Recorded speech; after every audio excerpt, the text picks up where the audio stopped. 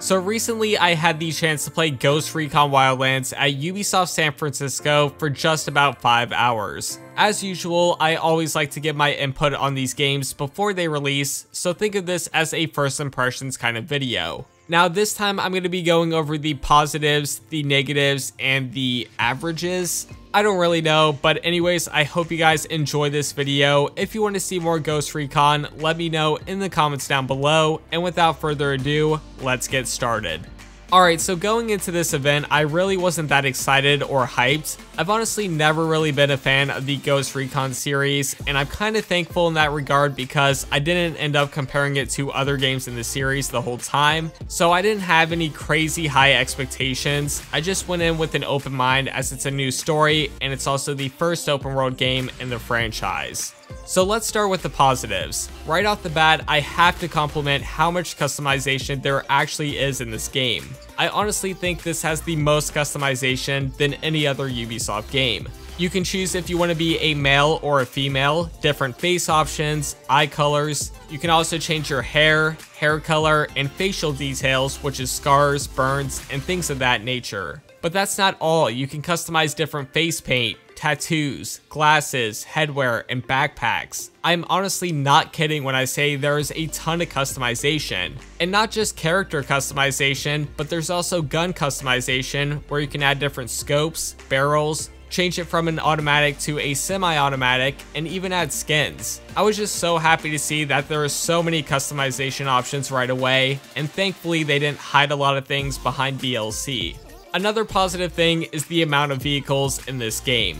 Correct me if I'm wrong, but this is the first open world Ubisoft game where you can pilot a helicopter or a plane. Now, I will admit the controls for flying and just the overall mechanics aren't the best, and they take some time to get used to, but oh my god, it's so nice to just jump out of a helicopter and see the world around you. Ubisoft have confirmed that there's over 60 different vehicles in this game. For comparison, Watch Dogs 2 has around 60 as well, so it's pretty insane to see that much variety when this game is basically in the desert. So here is where Ubisoft impressed me the most, and that is the co-op. You can play the entire single player campaign with a group of 4 people. How amazing is that? I mean, I don't have 3 other friends, but if I did, I would love this feature. No, but seriously, it's just super nice to see this feature, especially in an open world game. And by the way, if you haven't seen it already, I uploaded a funny moments video earlier today, and you can just see how much fun the co-op in this game actually is. I literally was playing with 3 people I've never met before, and we had some funny moments. For me personally, co-op is the main selling point of this game. It's just a lot of fun to explore this world with friends or even strangers. It's Ubisoft's biggest open world game, so there will be lots of exploring to do. Now, with my positives out of the way, it's time to talk about the things that were just kind of average. They weren't amazing, but they also weren't terrible. Starting things off with this list is the graphics. At times, the game just doesn't look that good. And don't get me wrong, I don't think the game was downgraded, it's just that it looks a lot better during certain times of the day. With that said, you'll notice some low quality textures here and there, but I don't think it ruins the experience. Another thing that was just average was the gunplay. I used a sniper for most of the time, but I did use an assault rifle and a shotgun, and nothing was really satisfying about them. To be fair, I don't know if that's because I was playing on the average difficulty. Maybe if I put it on hard or realistic, it would have felt a bit more satisfying. But as of now, I really wasn't blown away by any specific weapon. And last but not least, on the average list, we had the story.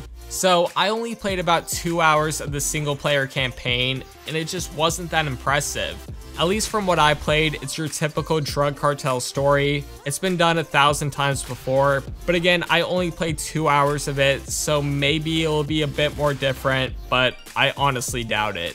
But the really annoying thing about the story, at least for me, is that your character is never mentioned by name. I understand why that is, because you can customize your character, it can be a male or a female, but wow, it just drags you out of the story when they always refer to you as soldier, or they say, "What are you doing?" You know, things like that instead of using an actual name. That may be a really small complaint for some people, but it really bothered me. Now onto my main issues with the game, we have the AI. At times, these people are really smart. I honestly died a couple times on normal, but then other times, it's like they're blind and deaf. I mean, just look at this clip. Oh, you're stealing the car. Okay, good job. Okay, I'm gonna not do that then. I don't think they know. What? What? Wait, what? You just stole the truck right in front of them, and they didn't react. So yeah, those specific enemies weren't the smartest kids on the block, but to be fair, we weren't really either. Another issue I had with the game is the nighttime, which may sound stupid, but hear me out. Right when I launched the game, I turned the gamma up to 60%, and I still couldn't see anything at night.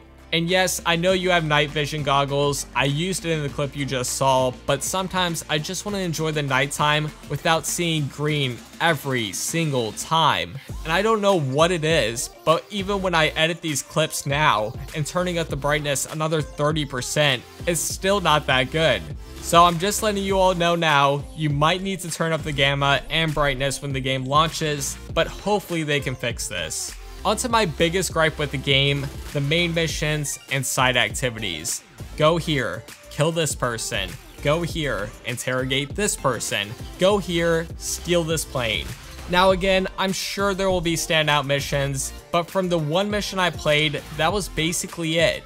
You just go to a spot on the map, kill people, and that's it. And I get it, it's an open world shooter, I really do. But as I mentioned, the story to me was just average, so doing this felt like a chore because I wasn't invested. I don't know if this is because I was just thrown into the game or not, but again, the side missions will have you doing the same things. And awesome, you get guns, you get upgrades, but after a while, it will just start to feel like a grind. Overall, my first impressions for this game is, it's just average. I think if you were to play the entire game with your best friends, Wildlands would be a completely different experience and for the better. However, if you want to play by yourself, I don't think the game will be nearly as fun or exciting. Like I said earlier, co-op is one of the main selling points of this game. Anyways, I hope you guys enjoyed this video. I do want to mention things are subject to change, and I only got a glimpse of the entire game, so it's definitely possible that the game is a lot better or even worse. I really don't know, but if you're on the fence about this game, I would say wait until the reviews are out and then make up your mind. Thank you all so much for watching. Again, if you want to see more Ghost Recon, let me know in the comments down below, and I'll see you all later.